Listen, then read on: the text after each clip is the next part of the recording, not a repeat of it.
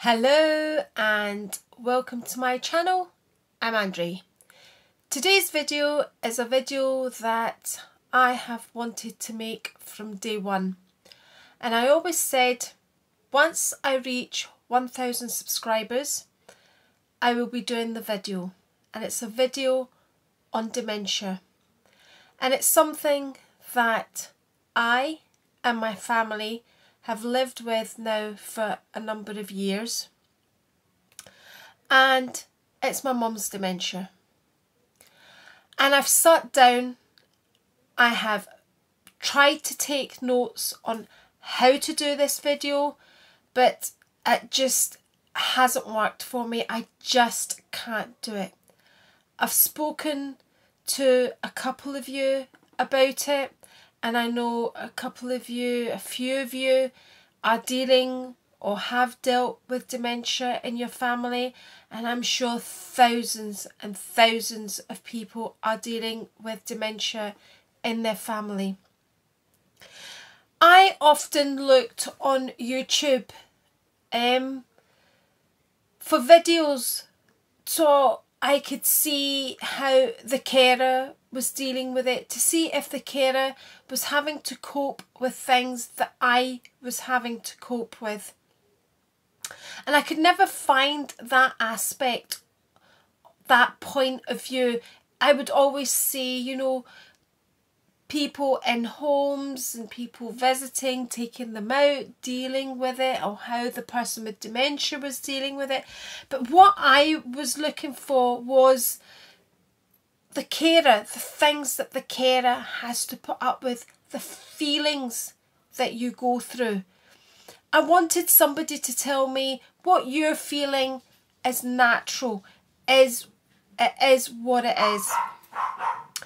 So I'm going to try and tell you my story. I don't know how well I'm going to do this. I'm not a very eloquent type of person. I'm just going to speak from the heart. That's the only way I know how. And I have thought and thought about it, and I've just now thought I'm going to turn on my iPad and I'm going to do this. So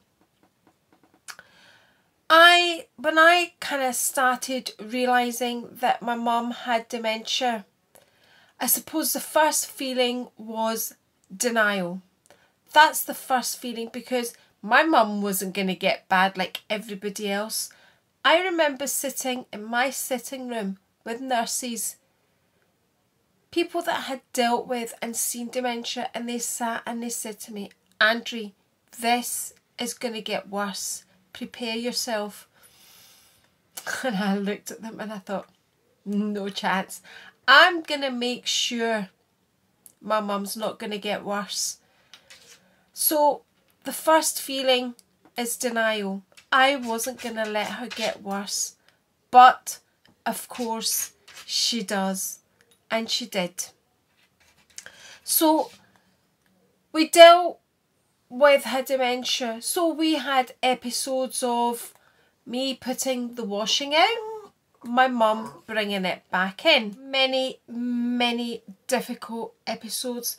Now, my difficulty making this video is I don't want to, you know, this is difficult because it's about my mum. So it's my mum's privacy. And I don't know how much I want to talk about. This is what's making it very difficult for me. I want to talk about things to help people out there, you that's watching this, that's needing help.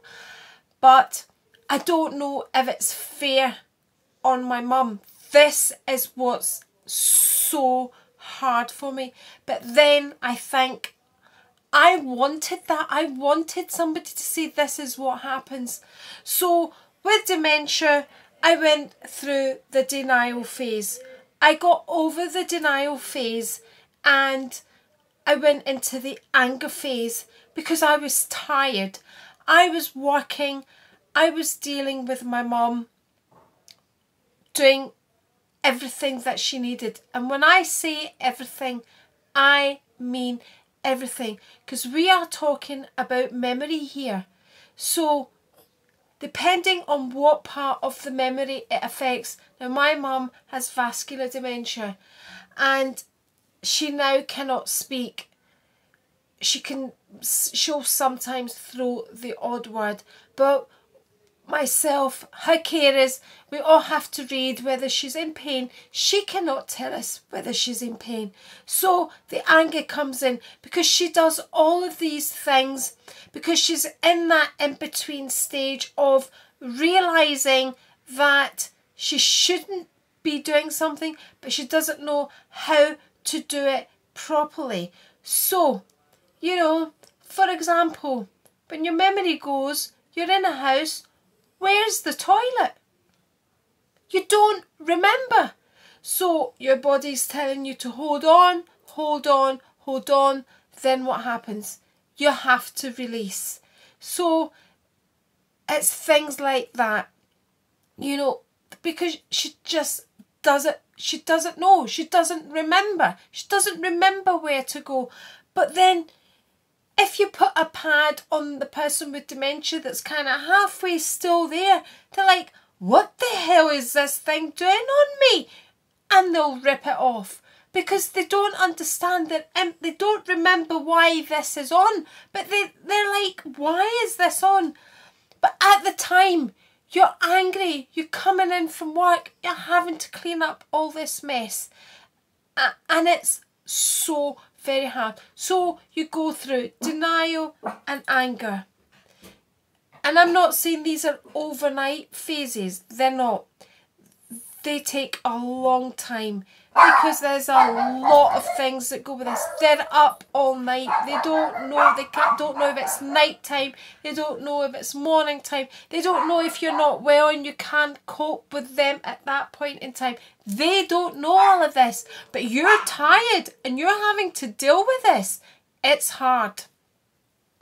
So then we get over that phase, and I'm cutting this very short. I'm going to do many more videos, but I'm just going to give an introductory just now to dementia. I would love for you, if you're listening to this and you're going through this, I would love questions. I would rather do a video and answer the questions, because for me this is such a big, comprehensive, complicated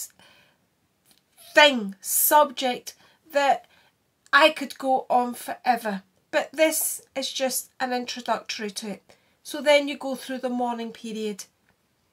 You've realised you've lost that person. I lost my best friend.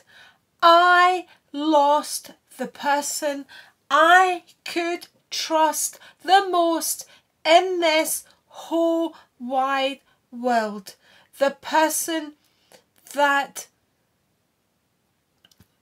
would do anything for me. So if I told my mum something, she would do the best to give me the best answer.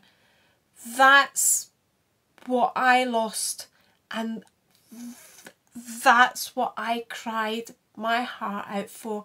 I wanted my mum back. She was my everything. I can still go put my head on my mum's knees. She'll still hold me. She'll still comfort me, because that's the person she was. She was a very, very giving person. But I lost that person that I could go to, I could talk to. So you go through your mourning period. Then it's the acceptance, and then you are the parent. I am now my mum's parent. I am the one that has to look out for my mum. I am the only one that can look out for my mum. I am the one that will feed her when she needs fed. And even when she thinks she doesn't need fed, and I know she needs fed, I will feed her. When she needs water, she can't ask for water. I have to give her water. Even when she pushes me away, I have to give her water because I know she needs water. So this is just a very, very light introduction to what dealing with dementia is.